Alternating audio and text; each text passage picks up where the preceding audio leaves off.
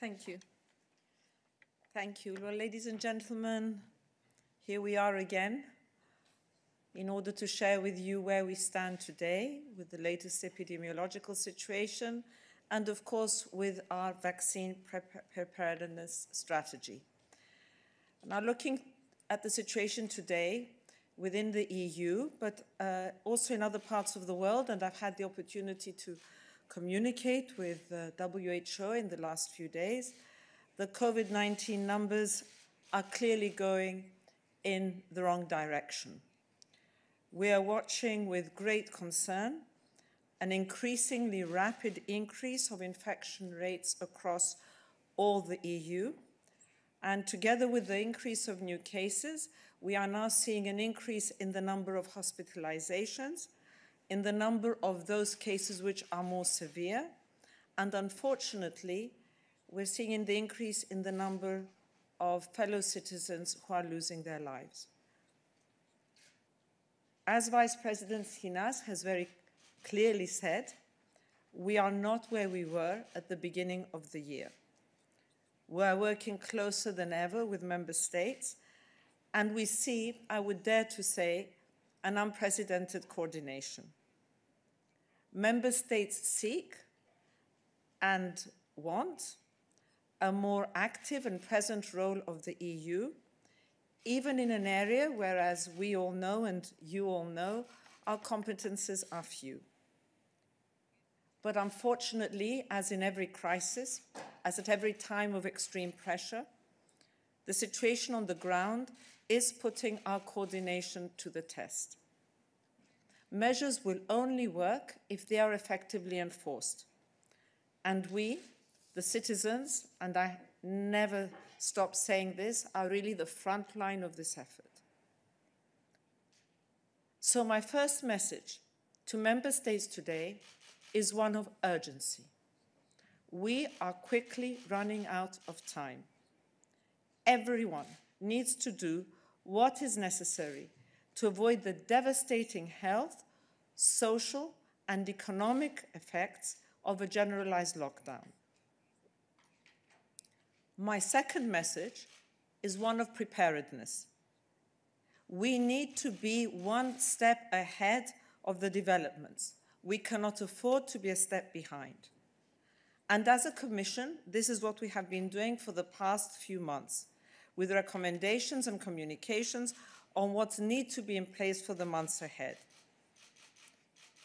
We do not yet have a safe and effective vaccine against COVID-19, but we're doing everything we can to ensure that at least one is produced as quickly and as safely as possible.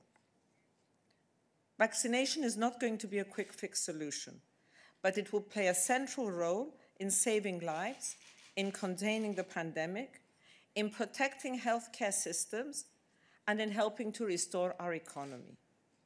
It will provide citizens with a sense of hope and what they also need, predictability in their lives. Importantly, when one is found, we need to be prepared to roll it out as quickly as possible.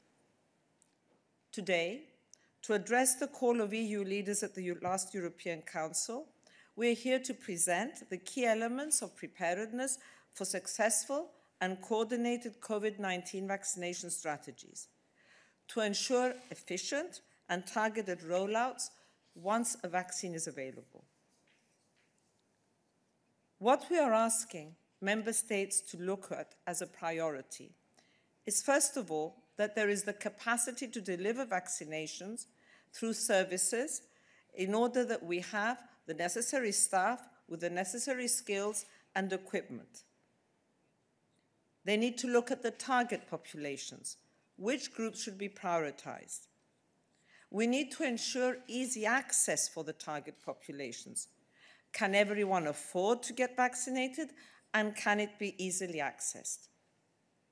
And they need to look at the deployment of vaccines with different characteristics in terms of transport and storage. Can the necessary transport and storage be put in place? This all needs to be in place if and when a safe and effective vaccine is found. And that is why we are presenting this to you today. Also of crucial importance for vaccines to truly work is trust. Trust in their safety and effectiveness. Safety and trust go hand in hand. Vaccine hesitancy needs to be addressed as a priority in collaboration with healthcare professionals as trusted sources to fight disinformation and misinformation. And this can only happen if we have frank, open, and transparent communication to citizens. So while our experts and scientists are working around the clock to develop a vaccine in record time, they are also working around the clock to guarantee the safety, the efficacy, and the quality of the COVID-19 vaccine. Safety, as Vice President Hinas has said, is our top priority. This is not negotiable, and we will do everything to ensure it. The European Medicines Agency will be conducting an independent and scientific assessment for each vaccine candidate, and once authorized, the safety will be scrupulously and continuously monitored. Rolling data reviews from clinical trials, as you know, have already started.